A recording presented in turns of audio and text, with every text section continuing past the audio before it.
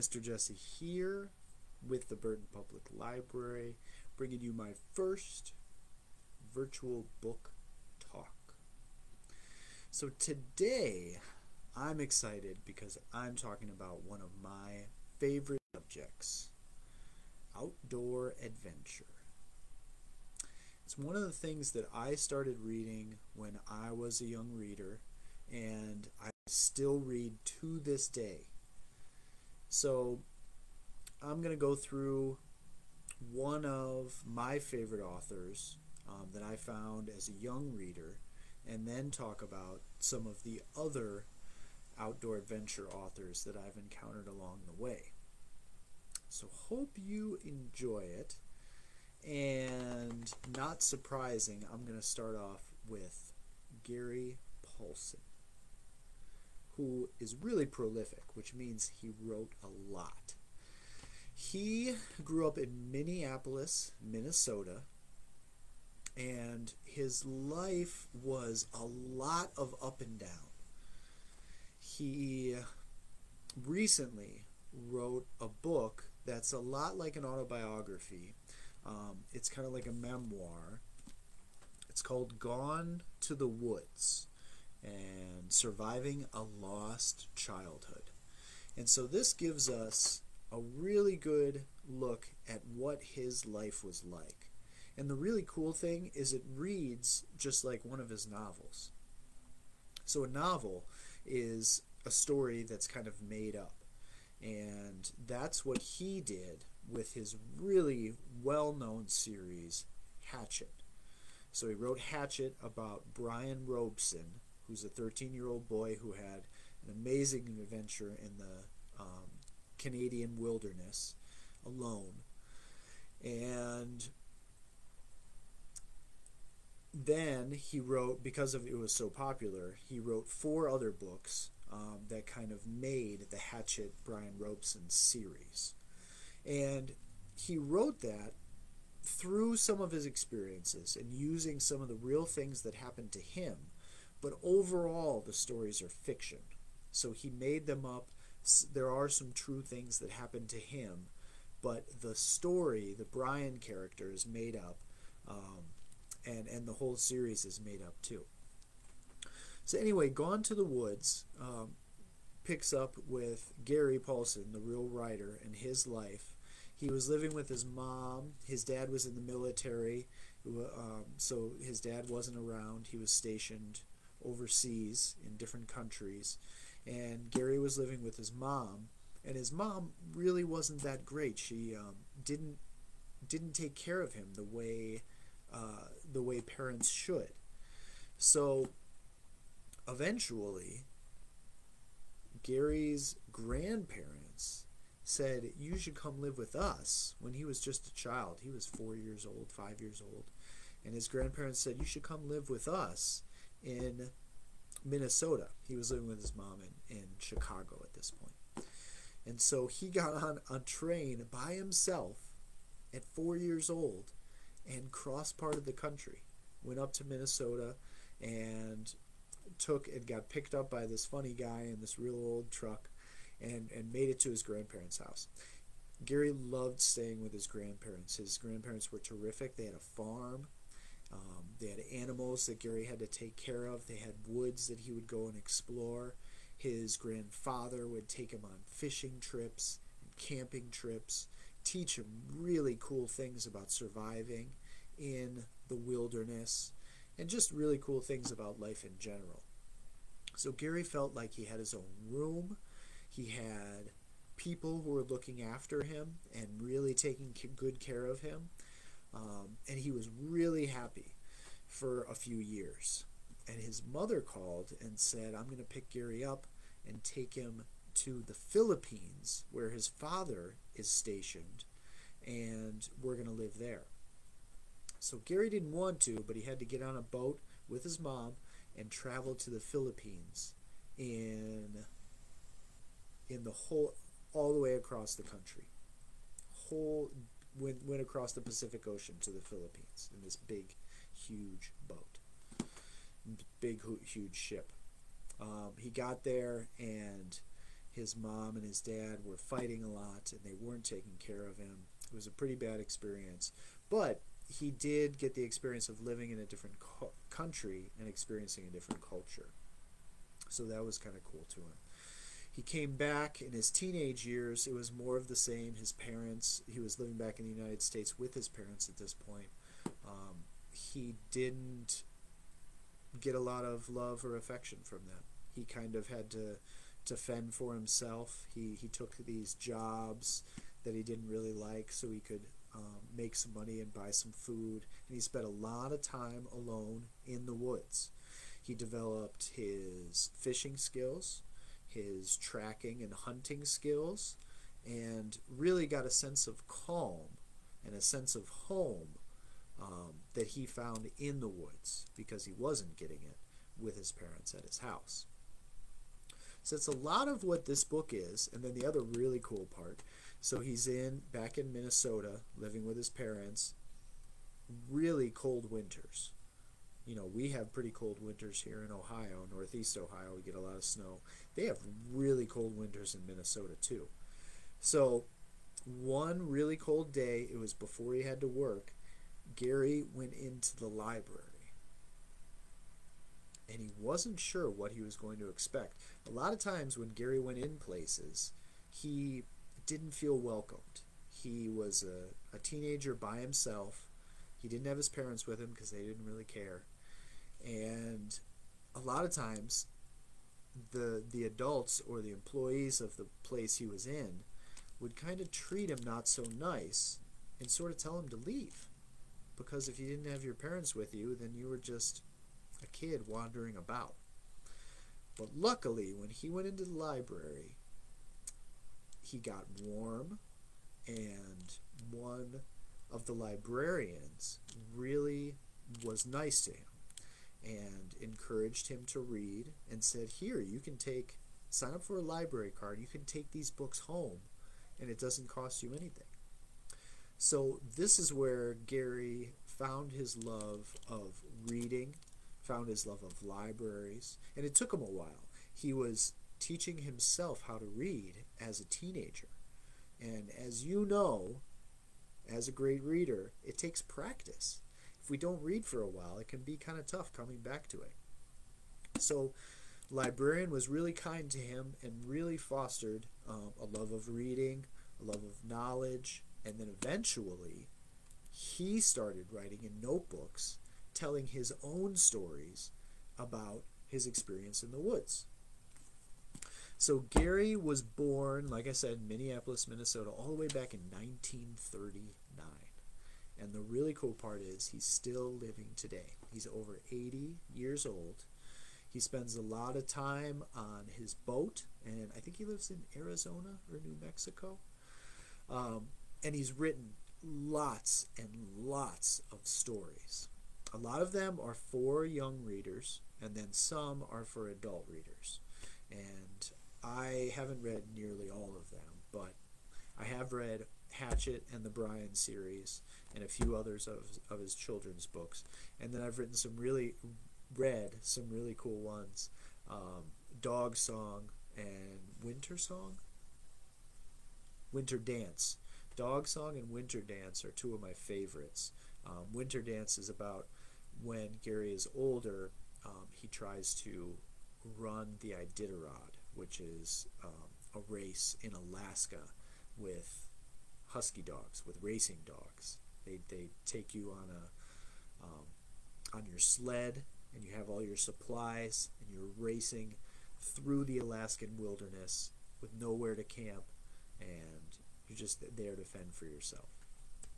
So he's had a lot of really cool experiences, led the life he wants to, learned how to read, learned how to write, and has really made a terrific career for himself and written a lot of really cool books that I still enjoy today. So I reread Hatchet last summer, and for the first time in a long, long time, and it was terrific. It's a great story about Brian Robeson, who's a 13-year-old boy living in the United States. His parents are getting divorced at the beginning of the story. So he's going to fly up to see his dad for the summer. His dad is doing research in northern Canada. So he's taking a bush plane, which is just a small plane. It's going to be him and the pilot, just the two of them, taking this small plane up to see his dad. The only problem is, on the way, the pilot has a heart attack and dies. So Brian is in this single plane, alone, above the Canadian wilderness. He doesn't know how to fly a plane. He doesn't know what the maps mean. What do you do? What do you do? So he climbs into the pilot seat and starts trying to fly the plane. He eventually figures out some of the controls, and then he figures, I'm going to run out of fuel soon. I have no idea where I'm going. The radio isn't working.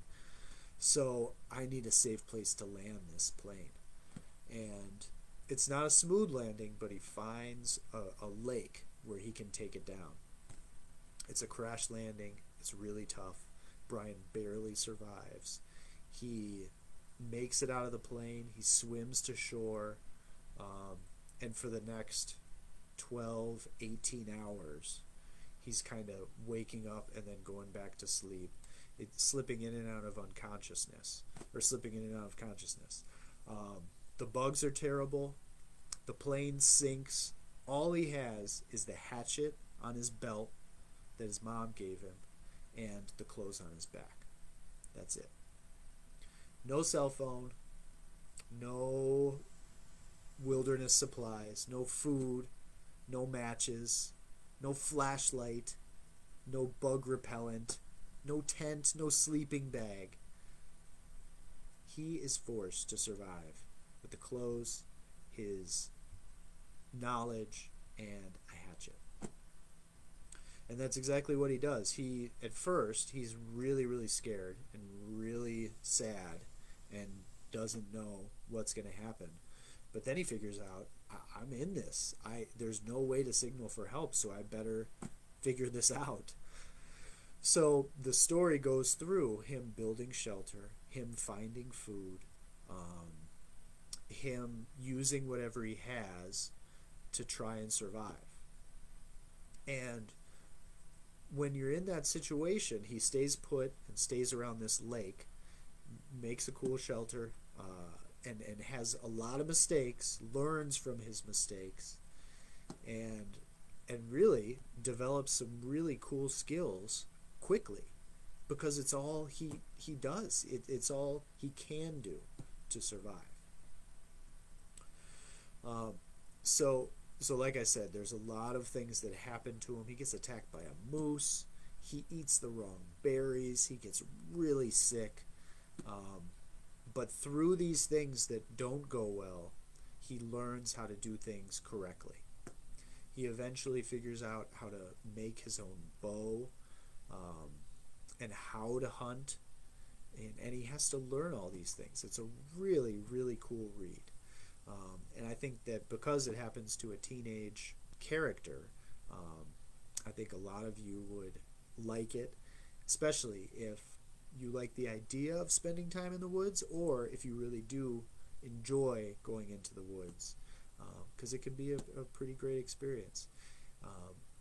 Doing what Brian did is very extreme and very dangerous, but we can go camping and take the right supplies with us and have a really good time. And there's a lot of peace to be found in the wilderness. And I know that from firsthand experience.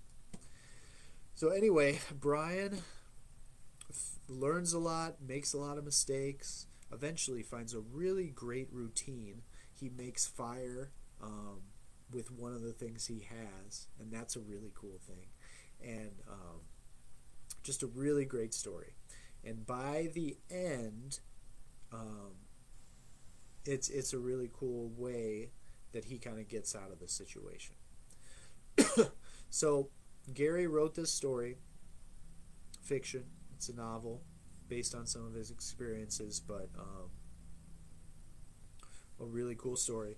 And he gets so much fan mail and so much, so many people asking about this story and saying they loved it, that he says, okay, I'm going to write a second story.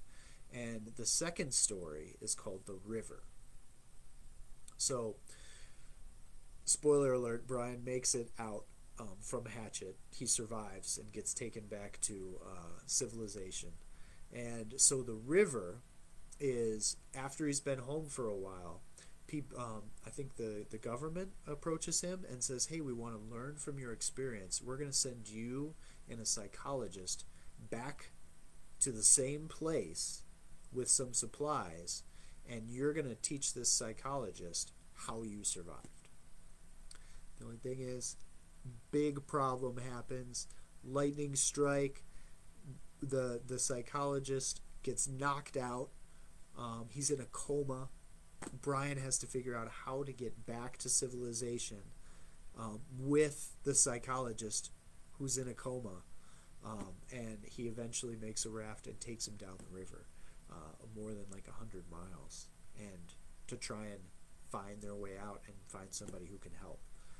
Really cool story, The Winter. Third story in the series, let's see. We got The River, and I think the third story is Brian's Return. And this was my favorite. So after you read Hatchet and The River, the order really doesn't matter after that, in my opinion. Brian's Return is the last one that I read when I reread them. And I really, really like this one. So this comes up. Brian's got back to civilization for a while. He finds that he doesn't really fit in. He has a hard time fitting in. And he kind of longs to be back in the wilderness. It's funny that, you know, you're stuck for... He was there for months in Hatchet. I think it was 150 days, something like that. So, you know, like 4 or 5 months he was there. And you would think after that time you would never want to go in the woods again, but he loved it, and he wants to return, and that's what this is. Brian's Return, he has trouble getting along with people at school. He talks to a psychologist to try and help him through that trauma and those experiences that he had. The psychologist says, you need to go back to the woods. You really found something. You really found peace out there. And I think you need to go back there for like a vacation to decrease the stress level in your life. And so that's what he does in Brian's Return. It's a really cool story. He's using all his skills. But of course, more problems happen along the way. Brian's Winter is a cool one. Brian's Winter is the premise that what if he was never rescued? He would have to spend the winter alone. So in Hatchet, he gets rescued in like September, early October, before winter sets in. And in Brian's Winter, he goes through the winter, which presents all these problems. And everything's so cold that you need a good shelter, lots of food, clothing that he has to make, and lots of other things. Brian's Winter is a really cool kind of add-on to Hatchet. Brian's Hunt is the final book that he wrote in the series, and it's Brian as a little older, still living in the wilderness, the Canadian wilderness, and he finds a dog, but the dog is injured by a big animal. And so the hunt is Brian trying to find this big, dangerous animal. And it's kind of like the ultimate challenge. You know, Brian's been learning all these skills through Hatchet, his Winter, the River, and his Return. And now he's going to use them all in the final one, the Hunt, to see if he can overcome the big challenge of this dangerous, dangerous animal. So that is my recommendation for Gary Paulsen's Hatchet and Brian Robeson series. I can't recommend it enough, especially in the summer months when it's a great way to just kind of take your mind off of things, escape into this beautiful wilderness that Gary Paulsen describes and that Brian appreciates. And it's really neat to kind of put yourself in that situation and imagine what you would do. And who knows, it may spark some interest for you in the wilderness, or spark some things that you've already experienced in the wilderness. And this is all to say that should you go out and just run and not tell anyone where you're going and go off into the woods, definitely not. It can be very dangerous out there. Brian comes near to death a couple of times, so it's very, very serious stuff, but there can be a lot of fun to be had with it. So my advice is to ask your parents, ask an adult, ask a brother or sister who's older, and maybe try and get a camping trip going, or maybe just try and get a cool hike going, something like that. Start with the basics, you know. But read these stories, and they're great knowledge, and might send you out there. So that's my talk about Gary Paulsen. And he's got lots of other, like I said, books for young readers and books for adults. And some of the other things that I've read since then are Alone. This is by Megan Freeman. This one came out not too long ago. And this follows a 12-year-old named Maddie. And Maddie told her mom that she's sleeping at a friend's house, and told her dad that she's sleeping at another friend's house. And she goes to her grandparents, who are gone on vacation. She goes to her grandparents' house. Her cell phone runs out of batteries. During the night, there's a mass evacuation of everyone living. She's in Colorado, living in her Colorado town. And I think everyone on the western part of the United States. So she wakes up and finds that everyone else is gone. They've relocated to a place that she doesn't know. She can't drive. There's nobody there to help her. Everybody's left their cell phones in this like big bin when they were mass evacuated. So this story of Alone follows Maddie and her. She has a dog who's her companion, and how they survive over the course of years before eventually there's a resolution. Really cool story. It's written in prose. It's kind of like poems, so it's a really quick read, but it's really cool, the things that happen to Maddie, or that happen to Maddie in Megan Freeman's novel Alone. It's a lot like Brian. You know, she experiences some highs, some really bad lows, a lot of sadness, a lot of loneliness, but she survives on her own, and that gives her a lot of confidence. So that's a really cool one that has just come out. And then Eric Ryback, he told his story about through hiking. We have 3 major trails, huge trails in the United States. We have the Appalachian Trail, goes from Georgia to Maine. It's over 2,000 miles long, through forests, and spans, like 7 or 8 states. And you can walk it. You can walk it right now if you wanted to. Of course, it takes months and months and months. The other one is the Pacific Crest Trail. It starts in Canada, very southern Canada. You walk through Washington, Oregon, and California all the way down to the end of California into Mexico along the Pacific Crest mountain range. And then the Continental Divide, which is sort of in the middle of the country and spans again from Canada down to Mexico.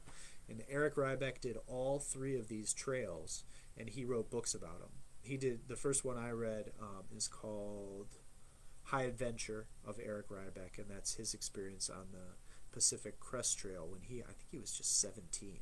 He had just graduated from high school, and he went by himself and hiked the Pacific Crest Trail. It's a terrific, terrific story. It's full of a lot of adventure and was really, really interesting to me. I read it a long time ago. He also has The Ultimate Journey of him doing the Continental Divide Trail, which is also a really good read. Let's see. Between a Rock and a Hard Place by Aaron Ralston. He was trapped in a slot canyon in Utah, and they made a movie about it, I think 127 hours, starring James Franco. That was his story of survival. John Krakauer is another one. He had Into Thin Air. That's his account of climbing Mount Everest, the tallest mountain, tallest place in the world, over 29,000 feet high. And for reference, the highest point in Ohio is like 1,800 feet. It's the highest point in Ohio, less than 2,000 feet. Mount Everest is over 29,000 feet high. So John Krakauer, Into Thin Air, his climbing of Everest. He also wrote Into the Wild, which is a terrific story about Chris McCandless. Chris McCandless explored lots of different places. His great goal was to make it to Alaska and live and exist in the wilderness on his own in Alaska. A really terrific story that a lot of people have heard about. And then Wild. Wild is one that I haven't read. It's by Cheryl Strayed. I hope I'm saying that right. But it's about her real-life account on the Pacific Crest Trail, which I mentioned earlier, on the West Coast. And they made a movie about it starring Reese Witherspoon, too. So I can't speak too much to that, but because I haven't read it. But I've heard that it's terrific. And you know that has characters as well, and probably of the same vein. When you're out there on your own, there's not a lot to fall back on. You have to survive on your own. You will have a lot of good parts. You'll have a lot of low parts, but ultimately, I think you gain a sense of self. You gain a sense of peace. You gain a better appreciation for the world that we live in the world of convenience, and how we can rely on each other and what other people mean to us. So, I hope that you enjoyed that. Gary Paulsen, can't recommend him enough. If you're a young reader or an old reader, really inspiring, really cool stuff.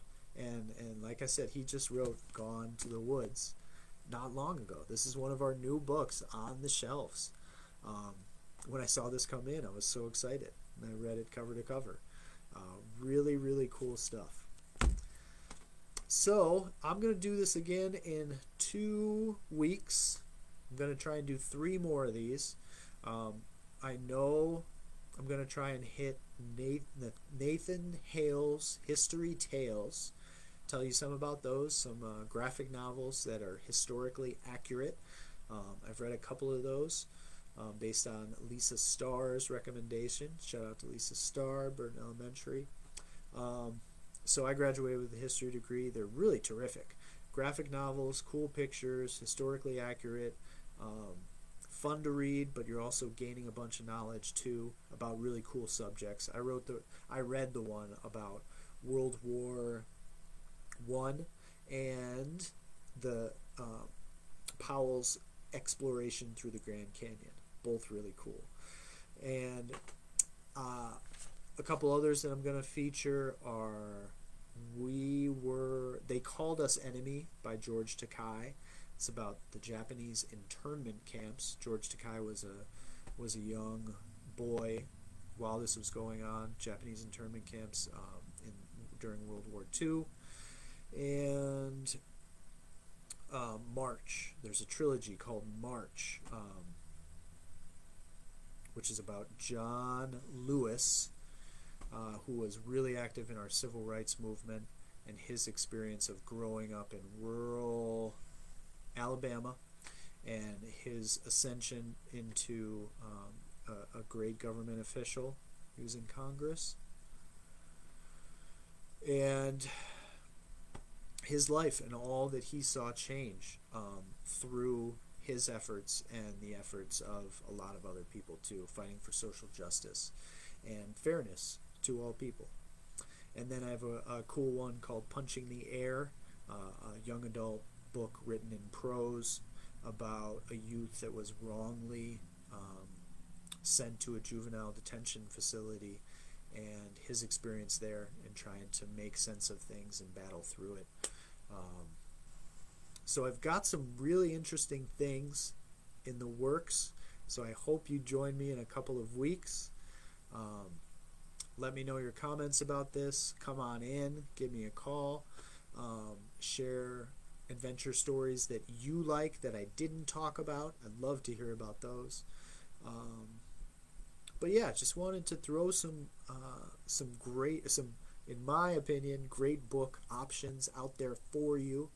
So I hope you're able to check out some of these titles and read them during the summer when we have some extra time, and get out there and enjoy Geauga parks, Ohio parks, national parks, explore and enjoy and exercise. So, hope you enjoyed it. See you in 2 weeks, and have a great day. Jesse out.